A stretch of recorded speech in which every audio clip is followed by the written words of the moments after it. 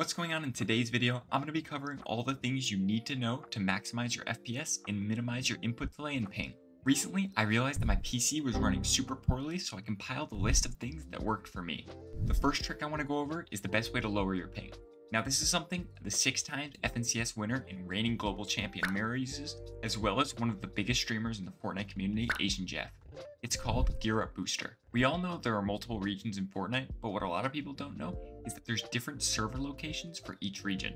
What Gear Up Booster allows you to do is connect efficiently to the closest server location to you for each region, all while routing as directly as possible. What you want to do is launch the program, find Fortnite, and then click on the little icon that says Boost. Then it will automatically connect to the most optimal server for you. This lowered my ping on Central from 50 to 35, which is an insane difference. Unlike VPNs, Gear Up Booster doesn't encrypt your data, so it's completely allowed for Fortnite. All you have to do is go down to the top of the description and click the first link to download Gear Up Booster today. Next, I'm going to be going over the optimal settings for Fortnite. These are the settings to get the best delay and FPS possible. First thing you want to do is, if you're on PC, make sure you're on performance mode. Virtually every pro uses it and there are no downsides. If you don't want your game to have mobile builds, you can turn on high meshes to make your builds look higher quality. You want nanite virtualized geometry off, view distance can be lowered to improve performance, textures don't matter unless your GPU is really bad, and as I said earlier, meshes are preference, however lower meshes tend to give you a little bit lower delay. The last thing you want to do is make sure your subtitles are off. All these cause delay and lower FPS. You want to put all the settings in this tab all the way to the left. For console players, the only real options you have in the Fortnite settings are to disable motion blur and disable replays.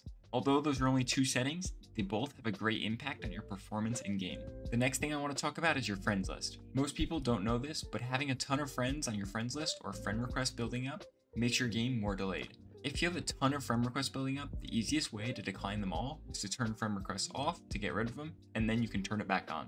Another thing to note is that having a ton of skins isn't good for performance either.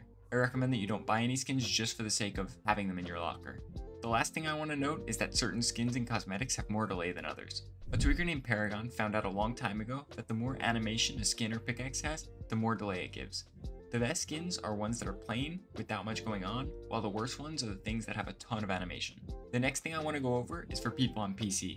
Open the Windows search bar and type in Startup and click on the Startup Apps tab. In Startup, you want to make sure that all the unnecessary programs are ticked off so that they won't launch when you open your PC. If you fail to check these, not only will it make your PC start a lot slower, certain things will run in the background and make your PC slower while you play.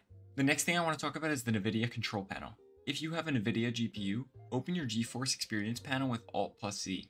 Then press Performance and you'll see a bunch of settings pop up on the left. What you want to do is enable automatic tuning, which might take a little while, and then slide all of the sliders to the very right. These settings will allow your computer to work to its potential without limiting itself to save on power consumption. The last thing I want to talk about is the Nvidia control panel. You can access it by right-clicking on your desktop and clicking on the Nvidia control panel icon.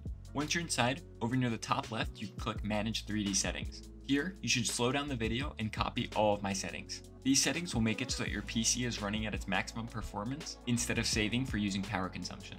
Thanks for watching, I hope this helped. The long outros, bye.